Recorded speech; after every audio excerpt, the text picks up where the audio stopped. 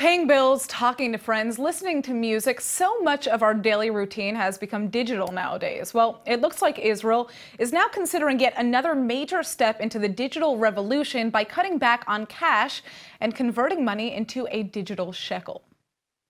Digital cryptocurrency is already a reality, but unlike global currencies like Bitcoin sold by private companies, this digital shekel would be distributed by Israeli banks directly from the country's finance ministry, just like cash is today.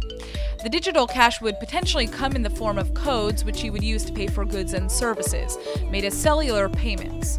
Now, there are obviously a few kinks to work out in the system, such as figuring out how your digital wallet would work and, of course, cybersecurity.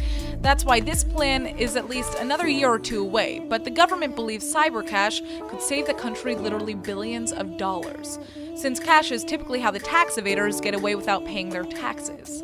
Nearly a quarter of Israel's economy actually operates in this black economy gray zone of cash.